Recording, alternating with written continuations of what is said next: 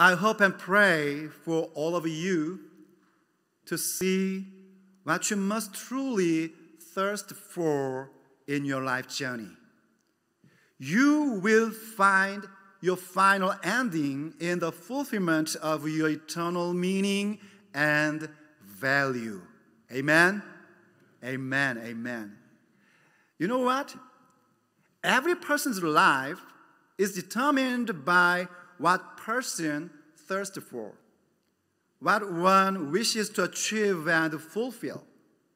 The same applies to us, you and me, who believes in Jesus Christ as our Savior and the Lord King, the Son of God, which means God. Even as the people of Jesus who gather around the cross to receive God's grace, our journey of life and faith will determine its direction and destination depending on what we thirst for. Think about Abraham. He is the father of faith, and he has received the words of promise from God himself. God told him like that, depart from your current livelihood, lifestyle, and go to the land where I have prepared. It's God's command. And then God gave him a vision, the word of a vision, the word of the promise like this. Through you, I will bring forth great people and make your name great. You will be a blessing. And then God gives him the word of guarantee like this. Whoever blesses you, I will bless. And whoever curses you, I will curse.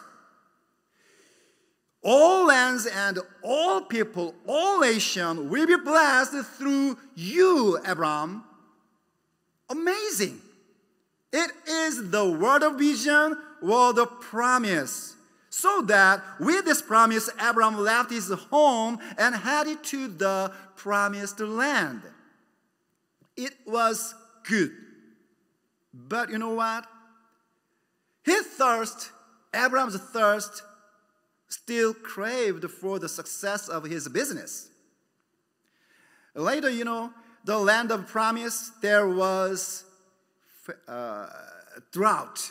There was drought.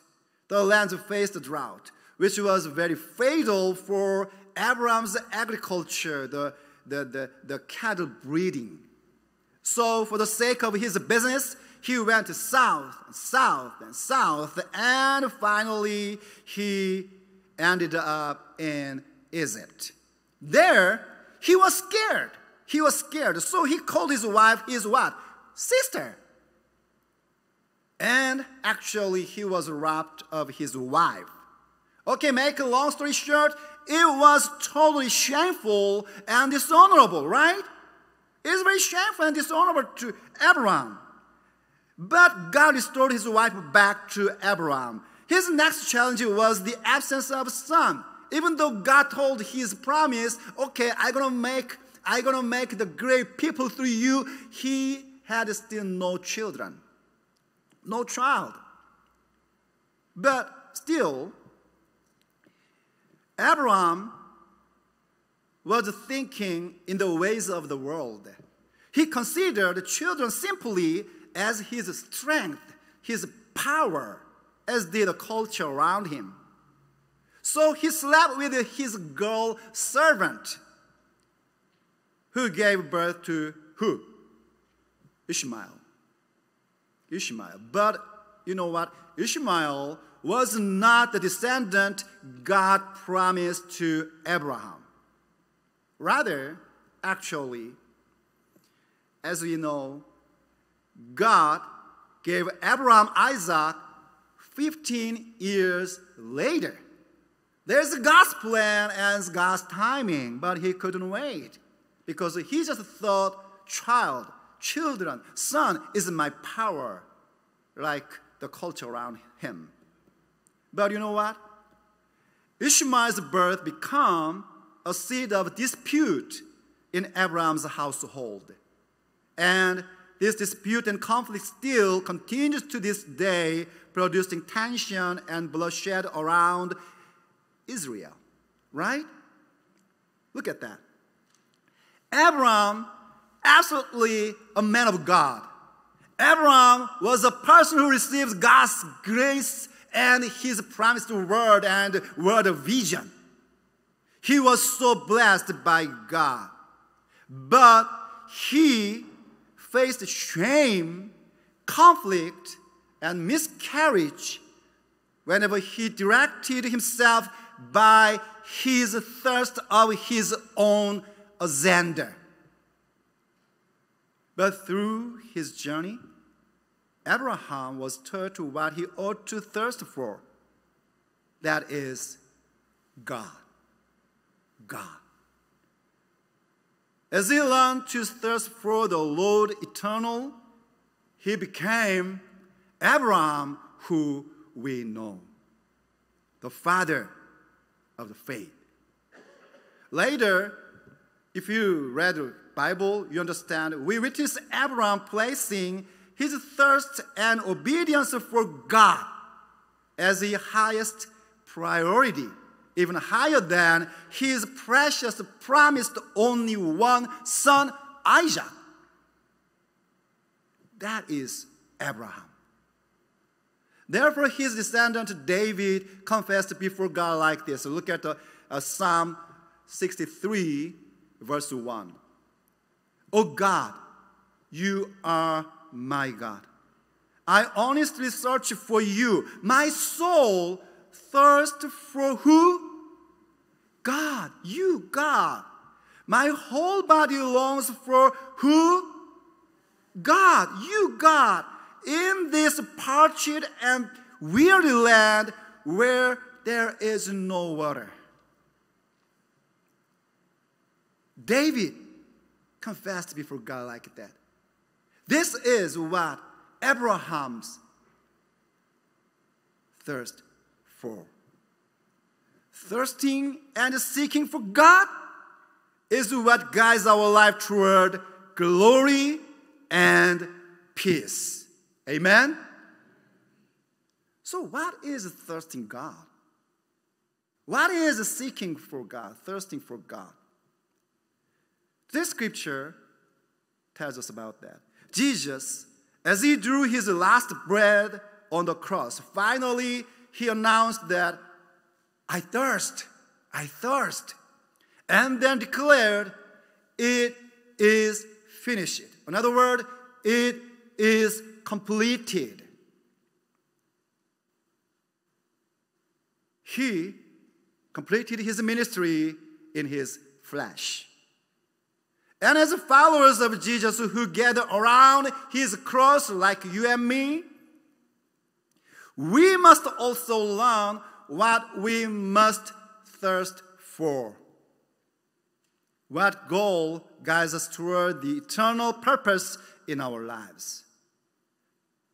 As the people who gather under the grace of the cross of Jesus, what must you and I strive to accomplish with such an eager thirst?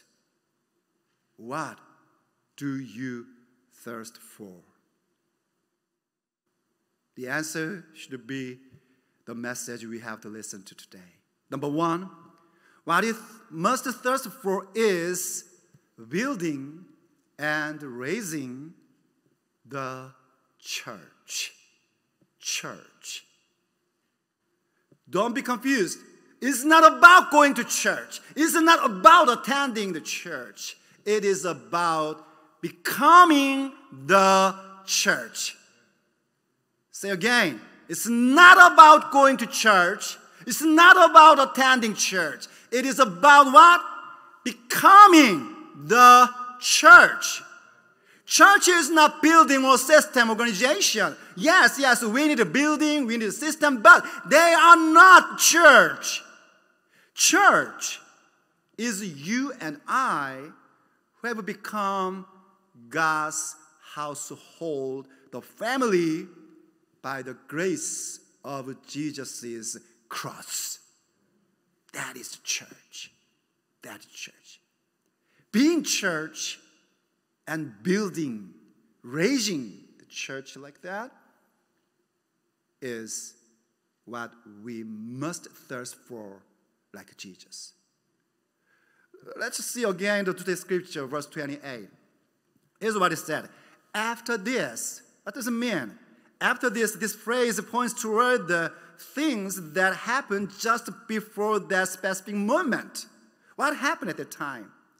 That is actually, Jesus said to his disciple, beloved disciple, hey, look, your mother. And he told his mother, women, behold, the son, your son, right?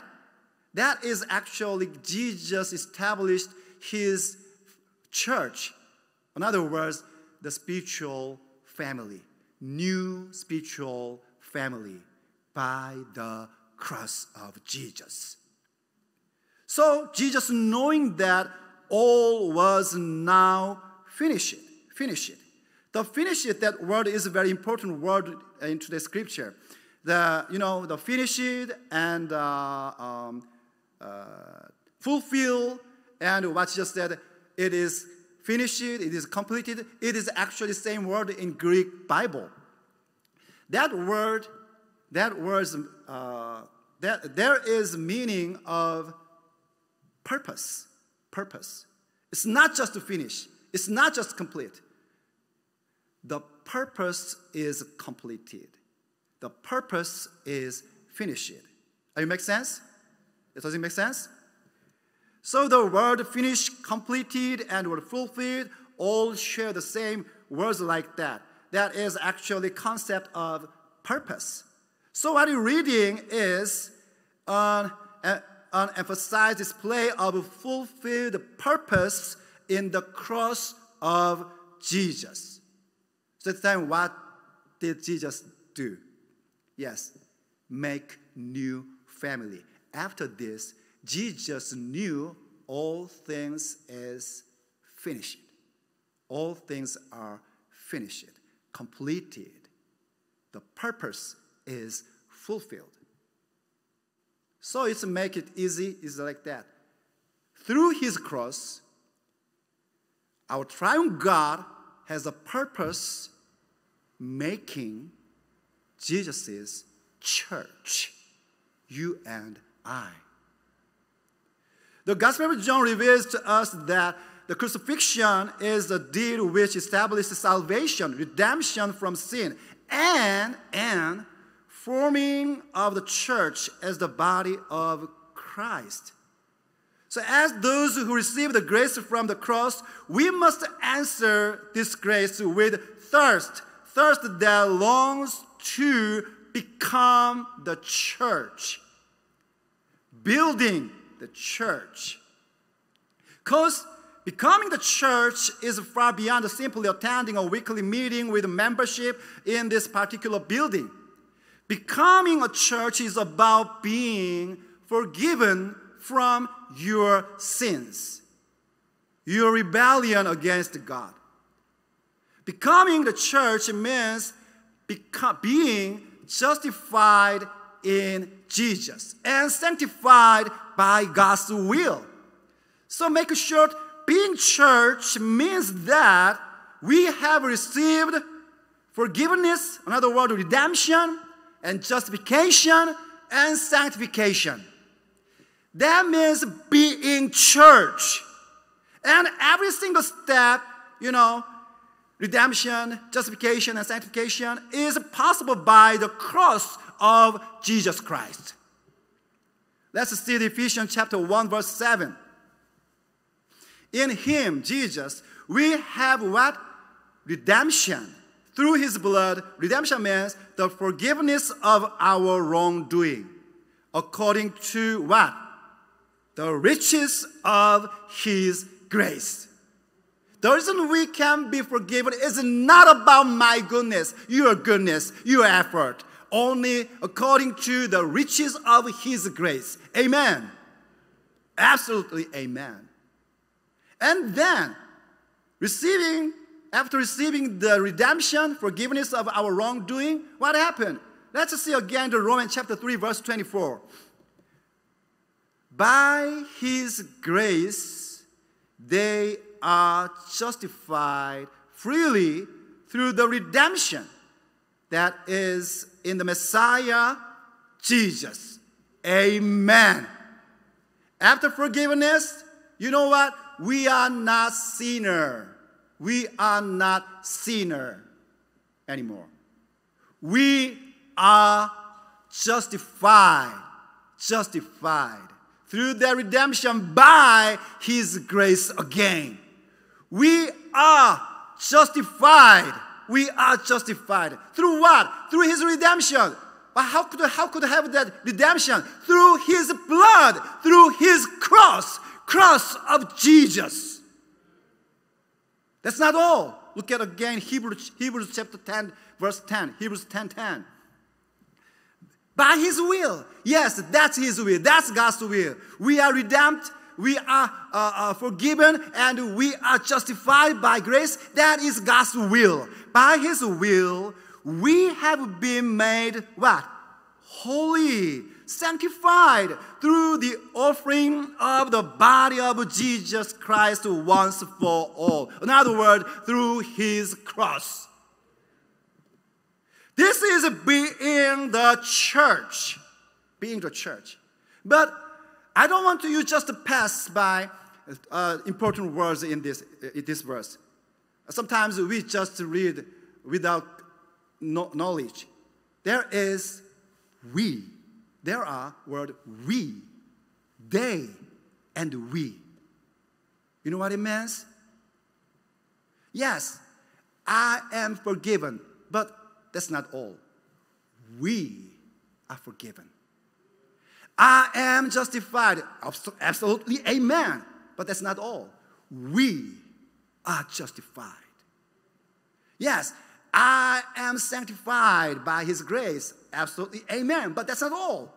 We are sanctified by His will, by His grace. We, they. That means actually church. His church. Jesus' church. You and I are so different. So different. There is no same person at all. You and I, so different that we believe you are wrong with each other. We're so different that we believe you are wrong. You are wrong. Okay, he or she thinks like the same. But you know what? Standing by the cross of Jesus, you and I both became forgiven, justified, and sanctified, and become one family in Jesus Christ, God's household. This is the purpose of Jesus' ministry, and it was completed on His cross. Jesus thirsted for this one. Therefore, you and I, as His people, His disciples, who follow Jesus with carrying on our own cross, yes, that is what we must thirst for. Church is something Jesus paid for His life. Therefore, when, Saul becoming Paul later, when Saul persecuted the church, Jesus didn't say like this, hey, Saul, why do you persecute my church? Just didn't say like that. He said, why do you persecute me? Me. Church is the body of Christ. So when persecute church, when somebody persecutes church, that is to persecute Jesus. So to cause dispute in church, disrupting its harmony, is to go against Jesus. It is a rejection of Jesus' crucifixion and his words, his ministry. The gospel, so that being church, building church, raising church is what we must thirst for like Jesus. As you know, the gospel spread is a guide that directs a soul, a person into being the church. The mission works. Mission works in other nations is to build and church among them. It doesn't mean we build a church building or system. It means make them be Jesus' body, God's household, the spiritual family by the cross of Jesus. That is mission. That is the gospel we spread. That is important things we must thirst for. What do you thirst for? So that, number 2, what you thirst for is life that fulfills the Scripture, the Word of God.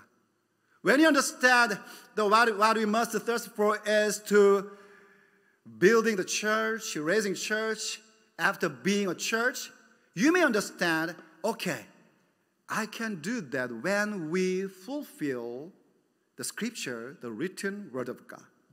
The ministry of Jesus in his purpose to raise his church was a journey lived to fulfill, accomplish the written Word of God, the Scripture. When Jesus knew all things were finished, he again spoke to fulfill the purpose of written Scripture, written Word. Let's see again verse 28 and 29. After this, do you understand? After this? Do you understand what it means? After this? No? You will preach again? I hope you understand.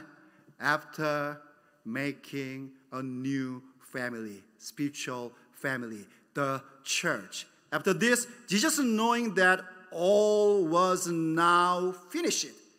The purpose is finished. Purpose of Jesus' cross was finished. And said, show us. And said, they don't need to see my face. They have to see the Word of God. To fulfill the Scripture, I thirst. He said, I thirst. For what? To fulfill the Scripture. And verse 29, a jar full of sour wine stood there. So they put a sponge full of sour wine on the hyssop branch and held it to his mouth. Jesus said, I thirst. When a person is dying on the cross, it's natural to feel thirst from dehydration and exhaustion. Absolutely. Jesus, as we know, because he was fully human, so he also felt the same thirst. Jesus on the cross was at the deepest pain he could feel, both physically and spiritually. Spiritually, he had to carry the sins of the world, you and me, so that he was separated from God the Father. That is his most painful thing, because he never ever separated by God the Father. Father and Son is always one. But at that moment, because of our sin, Jesus experienced the separation from God. That is spiritual pain to Jesus. Physically, absolutely, he was whipped so that he was nailed to the cross with his body torn by whip. But even in the midst of such immeasurable pain, we behold our Lord Jesus fulfill the Scripture. He spoke the words, I thirst. And this too is something we must honor and meditate as we embrace in it as our prayer. It's like this. When you face pain and thirst in our life, you and I, our first response is actually complain and grumble. But we must respond with our eyes focused on God's purpose and fulfillment. And we have to confess and we have to say the fulfillment of God's word. That is mature faith. So please abandon the faith like child and take the faith of maturity. We can say and we can act and we can witness the completion of God's promise no matter what kind of pain we go through, like our Lord Jesus. At the time, a soldier gave Jesus some sour wine. Other Gospels provide different details at this part of the story. Jesus was offered a wine with the wine with mixed with gall, G-A-L-A, gall. Did you know that? Gall. It is like a painkiller, actually. But sour wine, on the other hand, is something painful to drink for a person with injuries. You understand that? Sour wine is but like an energy drink the soldiers and laborers drank at the time. Is energy drink. So giving sour wine to a person being crucified is basically prolonging pain.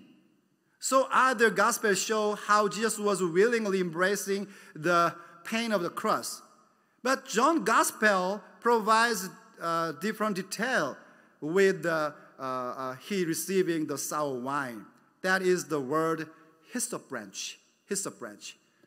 That connects this scene with the first Passover, the Exodus. When God was delivering Israelites from Egypt, the final disaster was the death of all firstborns. To avoid the angel of death, the Israelites were instructed to paint the blood of the lamb on their door frame, and the brush they used to paint the blood was hyssop branch. So the angel death passed over any house with the blood painted by the hyssop, which began the tradition of Passover. The wording of John's Gospel brings us to see the Lamb of Passover, Lamb of God, as we witness Jesus, the Lamb of God who carries the sin of this world. So in every moment of Jesus' life like this, until the end, even the very last, Jesus poured himself for the sake of fulfilling the word of God. This is the story when Jesus was passing through Sychar of Samaria. He was tired from the long journey, hungry and weary. While the disciples were away looking for food, the woman came to get water from the well. Jesus provided to her the word of God, and her pitiful life changed the life of faith and life of living life. Actually, her life was very changed upside down. When the disciples returned with the food, offering it to Jesus replied that he has another food that they don't know about. Disciples were confused. They didn't understand. So asking each other if someone had already brought something food. But at the time, Jesus explained like this. Let us see the John chapter 4, verse 34. Jesus said to them, my food is to do the will of him who sent me, to do God's will, and to accomplish. This word is also including the meaning of purpose. Accomplish his work. Amen. Amen. Jesus always thirst, hunger to do God's will, accomplish his work. Even in the last moment, even though he was in the most painful moment, he saw what's going on there. His will is accomplished. Even in the last moment, he thirsts for completing the Word of God. That is what we must thirst for in our life journey. At the time, you and I will see this one. Number 3, ending with a calling completed. What you must thirst for is the ending with a calling mission completed. The ending we must thirst to reach is the purpose and calling of God fulfilled by becoming the church of God. This ending is what completes the story of actually, victory. Victory. Let's see the verse 30 to the scripture. When Jesus had received the sour wine, he said, "It is finished." In other words, it is completed. The purpose is completed. And he bowed his head and gave up his spirit. Jesus declared, "It is complete. It is completed." Through plain sight, general sight, all we can see is a man dead on the cross. The one true innocent died instead of sinners. So what you are expected to see is a poor and powerless victim. But you know what? The words that come out from the lips of this innocent victim, our Lord Jesus, is the roar of victory. Victory. It is completed. It is victory of the cross. The purpose of Heavenly Father is completed. The Son of Man now conquers sin and death. By Jesus Christ, the law of sin and death no longer has power over us, His church. There is no power over the church. Our spiritual death is no more, and we are free, now governed by the law of the Spirit of life, rather than the law of sin and death. Thanks to His cross. The cross is victorious. Jesus has completed this mission. That is what we must thirst for in our life journey. We must thirst to fulfill our mission, our calling mission. My brothers and sisters, do you have a mission calling? Do you have a mission calling in your life from God? If you don't have that, it's a miserable thing. Because you believe in Jesus Christ, because you are standing by His cross with faith in Jesus Christ, you have to understand, you already have received the mission calling from God. Being the church, building His church, raising His church, and fulfill the written word of God. But we don't know how we can accomplish that mission calling. Because we have already experienced a lot, we failed. Even though we understand I have mission, I have the mission calling. Because I believe in Jesus Christ, even though you just work small things, that is important ministry for His church. There's very important things for your mission calling. Small things is more important than big things, actually. But we don't know how to do that. But Jesus taught how to do that from His cross. This is the last word. He bowed his head and gave up His spirit.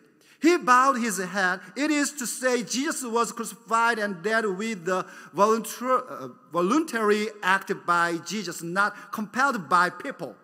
It is Jesus who chose the way of his calling, his mission from the Father God, and gave up his spirit. It means, actually, you know what, in the Greek word, he, listen carefully, he gave over his spirit. He handed over his spirit. Jesus' spirit. Another word, Holy Spirit. Through Jesus' cross, yes, Jesus completes that. Jesus completes giving his spirit. Giving his spirit. That's why after resurrection, when Jesus met his disciples, what Jesus did is he breathed and said, receive the Holy Spirit. Because he handed over his spirit on the cross, he could say, receive the Spirit, the Holy Spirit. You and I have to receive the Holy Spirit because Jesus handed over his spirit on his cross. That is what Jesus completed on his cross. Through the Spirit, we can be a church. Through the Spirit, we can accomplish his word. Through his Spirit, we can make the ending of our life mission completed. Without Spirit, we can do nothing. With the Spirit, we can do everything. Everything. At the time when we complete our mission calling before God, our Father God receive the glory. And God the Father makes us glorious in Jesus Christ. That's why Jesus prayed to Father God like that. Look at John chapter 17, verse 4 and 5. Jesus prayed, I glorify you, Father, on earth, having accomplished the work that you gave me to do. That is mission calling. That is mission calling. And now, Father, glorify me in your own presence with the glory that I have with you before the world existed. This is the prayer we must pray also. We glorify God when we receive and uphold God's calling, and we complete our mission calling with his Spirit. What is your calling? What aspect of the church has the Lord entrusted you with? What scripture, what promise have you received to fulfill? No matter how small or important it may seem, you must strive and thirst for that. But are you busy for your survive?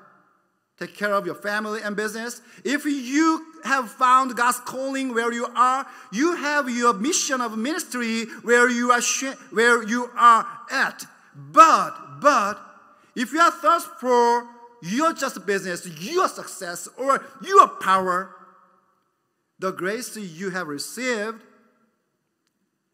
will result with shame, conflict, and miscarriage. Don't repeat Abraham's mistake. Jesus has finished the mission on his cross. His Spirit is given to you and me, and we are called to receive it. Thirst for the fulfillment of your own calling mission. Become his church. Build, raise his church. Long for the scripture fulfillment. You know what? At the time, the ending result of our life, is the mission completed. And then our Father God will glorify you and me in our Lord Jesus Christ. Let us pray.